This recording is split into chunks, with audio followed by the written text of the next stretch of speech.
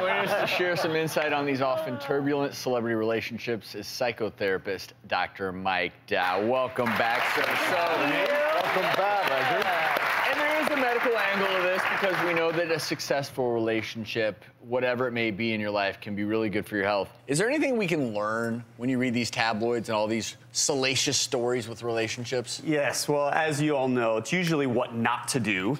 But, the interesting thing is that in a study of 4,000 people who were divorced, they found the average time that it took a person to feel like they were ready to move on was about 18 months. So when we look at the relationship, for example, Oscar winner Jennifer Lawrence. So you're basically saying that from the moment someone breaks up or leaves somebody, yes, it takes about 18 months. Correct. For them to get over it and be ready for the next. Chris Martin, Jennifer Lawrence, the lesson here, too soon, right? So they broke up in about February 2014. So she's probably not going to be ready. He's not going to be ready until about, summer 2015. And so what you're saying professionally, that if you break up, you need some time to start thinking clearly again, yes, because you're not necessarily going to make the right moves. Yeah, and you also have to take care of yourself in other ways. So you start investing in your friendships, you start investing in your children, even a pet,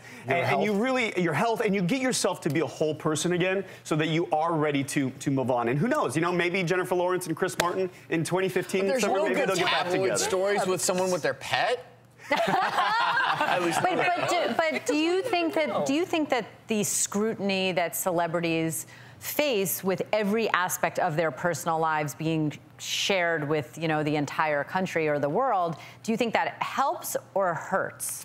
Well, I think they're under some very special pressure for sure, and I think that they actually should pay very special attention to what they're doing in their relationships, and hopefully we can learn from them, right? But I guess sometimes maybe relationships are overlapping a little bit. Maybe somebody might be dating while they're still married, a new person. And Dr. Rachel, I think that's an example of what not to do, right? So it's also why you don't want to cheat on somebody, because they're not going to be ready for a very long time. So there was this other really fascinating study, the most popular dating app, Zoosk.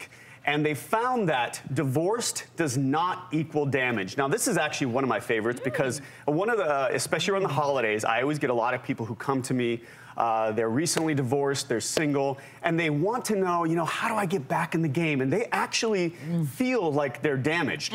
Well, this data from Zeus says the opposite is true. They took 500,000 of their members, and they found that while divorced men and women send out less messages, women actually received, who were divorced, 32% more messages than women who'd never been married. Ooh. Divorced men receive 15% more messages than men who'd never been married, even though they're. That is. I believe it's because people see these divorced people and they know what they're doing.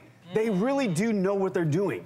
So they think that since you've been divorced, you at least have a clue as to what a relationship is? Well, you get it, you've corrected certain things, and you're more aware of things. But, I don't know the exact stats. You probably know better than I do.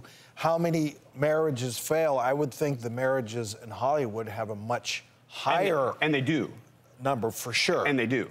So that's... There's just something about going out and getting the paper in the morning for a celebrity. It's like... Well, how could that not? How about like Liz Taylor, Richard Burton? They get married 6 times, and there's others like that She was practicing. She needed a lot of practice. Have you seen Blake Lively lately? So speaking of divorce, not damage. Ryan Reynolds, ladies, does anyone think that Ryan Reynolds is damaged?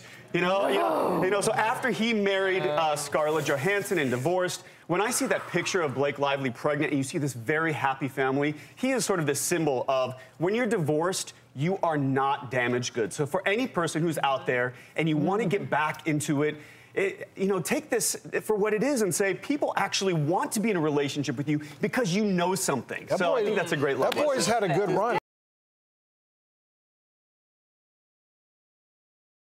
Hey, I'm Dr. Travis Stork. Press here to subscribe to the doctor's YouTube channel and press here to help reduce tension.